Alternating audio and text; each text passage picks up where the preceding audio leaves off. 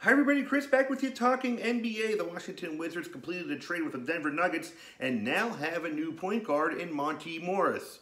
Morris talked about the excitement about coming to DC, his relationship with head coach Wes Unseld Jr., and what he can bring to the team. I like it.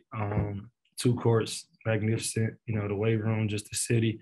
Everybody, embraced me that I've seen, at restaurants and things like that.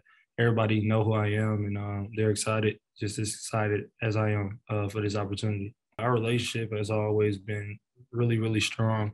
Um, I think he knows what I can do and what role I played in Denver. I played that well, but every team is different.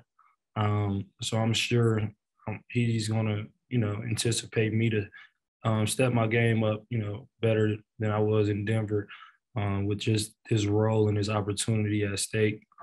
He just told me he wanted me to bring that winning edge, that competitive nature that, you know, I put on display there. We was together for 4 years. So that's what I'm going to bring to DC on top of just expanding, my game as a leader. I'm a guy who's definitely like getting my teammates going and on both ends. So I'm looking forward to that, and also my scoring.